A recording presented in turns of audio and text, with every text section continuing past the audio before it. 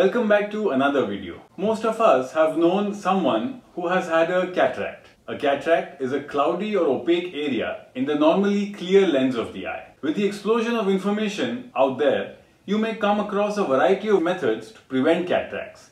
But believe it or not, currently there is no known way to stop cataracts from developing. However, if you can limit or keep under control some of the risk factors that I am going to share with you, it may slow down the rate of progression of cataracts. Some of the ways in which you can control or limit the risk factors are: wear sunglasses during the day to reduce your eye's exposure to the sun's UV radiation.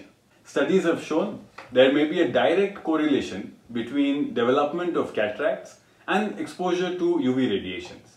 Quit smoking. Studies have shown that smoking increases the risk of age-related macular degeneration, cataracts, glaucoma, diabetic retinopathy and dry eye syndrome.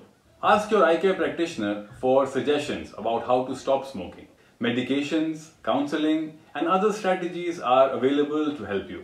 Eat a healthy diet and exercise consistently. Fruits and vegetables have many proven health benefits and are a safe way to increase the amount of minerals and vitamins in your diet. Try your best to manage and reduce the effects of coexisting conditions like diabetes or hypertension. Get your eyes examined frequently.